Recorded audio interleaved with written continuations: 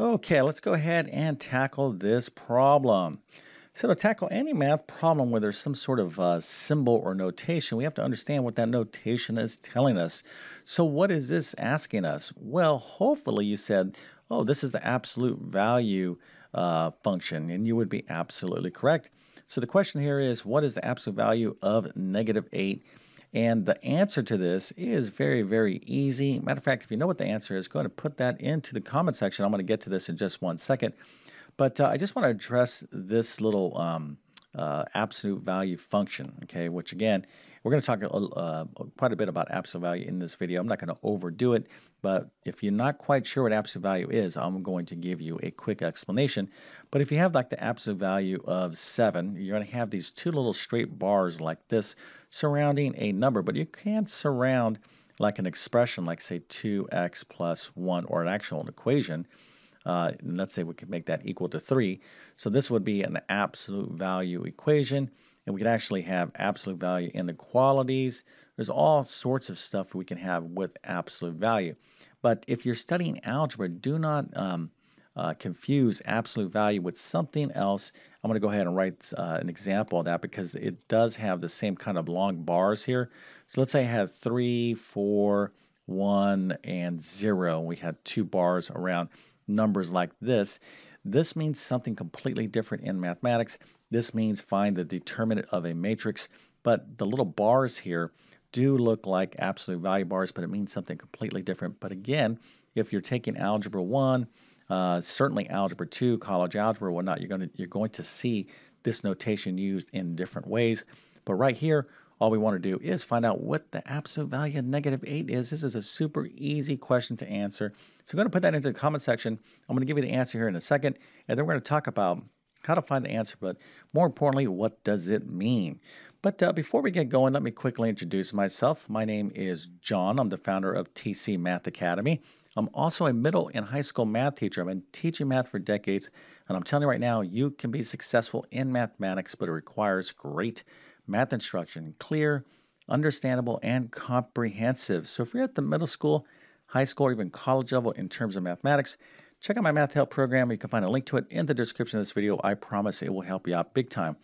Also, if you happen to be preparing for any sort of test with math on it, I'm talking about things like the SAT, ACT, GED, ASVAB, maybe a teacher certification exam. There's a ton of tests out there that we have to encounter, placement exams, certification exams, entrance exams that have mathematics on it. Anyways, I have a ton of test prep courses that can help you prepare and pass those exams.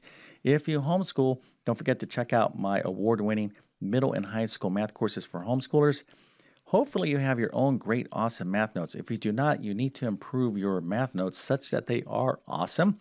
But in the meantime, you need something to study from. I'm going to leave links to my math notes in the description of this video if you want to check those out. And if this video helps you out, don't forget to like and subscribe, as that definitely helps me out. Okay, so let's go ahead and answer this question. The absolute value of -8 is equal to 8. Okay, that is the answer. And it's like super easy. And if you got this right, let's go ahead and still give you a nice little happy face, an A plus, and a 100%. Well, I got to say that correctly, 100% for being awesome in math. Now, I can tell you right now, a lot of you are like, oh yeah, the absolute value of a negative number is always positive. Okay, that's a real common way that students think of the absolute value, and that's okay to think of it in terms of, because that is correct, right? So the absolute value of a +8, for example, would be the same answer, +8. Okay, hopefully you knew that as well. But intuitively, a lot of students are like, well, when I see this absolute value function, and that's what this is called, whatever this is, if it's negative, just make it positive, and that's what this thing means. Okay, it means that, hey, make this thing positive. That's what absolute value means, but actually that's not what it means. Okay, so if you know what the definition of absolute value is, put that into the comment section, but put it in your own words. Okay, we're going to talk about that in just one second, but I want to give you a chance to think about this. What does absolute value mean? Well, let's go and talk about that now. Okay, so what is absolute value? That is the question. Of course, we know that the absolute value -8 is 8, but what is absolute value? Well, let's go ahead and take a look at that right now. Okay, so the definition of absolute value is the distance. Yeah, I'll write this right here. It's the distance a number, okay, is from 0 on a number line. Okay, so we'll just write this like this. But let's go ahead and graphically see this. So if we're asking right here, hey, what's the absolute value of -8? We're asking how far is -8 from 0 on a number line? So let's go ahead and plot -8 from 0. So here's -8 right here. This is a number line. Here's 0. So how far is -8 from 0? Well, we want to measure this. Think of this if you had a ruler or a tape measure, right? You have a tape measure and it goes out like this, or you have a ruler. So what are the units here that are going to be on this tape measure or a ruler? Well, they're going to be positive. You're not going to be like, oh, okay, let's get some new blinds for our window, and this is like -3, and this is -2. Well, no, we always measure distance and length and displacement in terms of positive values, generally speaking. But distance here, the way I want you to think about it in terms of absolute value, is positive. So -8 is 8 units away, 8 positive units away from 0.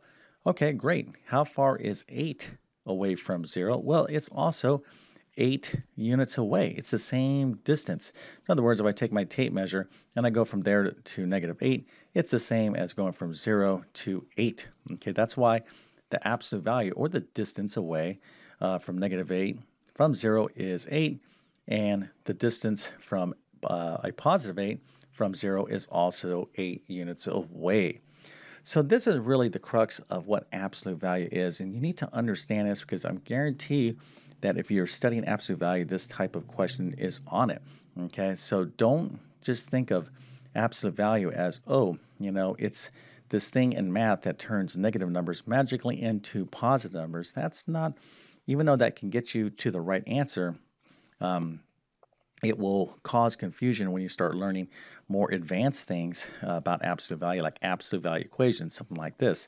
Absolute value of 2x plus 1 is equal to 5, and inequalities, etc. This is where you really do need to have a good conceptual understanding of what absolute value is, which of course we just answered the distance a number is from the 0 on a number line. Okay, so this was just a quick little video on absolute value. If you need additional help with absolute value, depending on what level you're at, I'll recommend two or three different courses in my Math Help program. I also have a ton of additional videos on my YouTube channel about absolute value, but I teach absolute value in my pre-algebra, algebra 1, and even my algebra 2 college algebra courses as well. So that's some follow-on suggestion if you need additional help with absolute value. But hopefully this video helped you out. If that is the case, don't forget to like and subscribe. And with that being said, I definitely wish you all the best in your mathematics adventures. Thank you for your time and have a great day.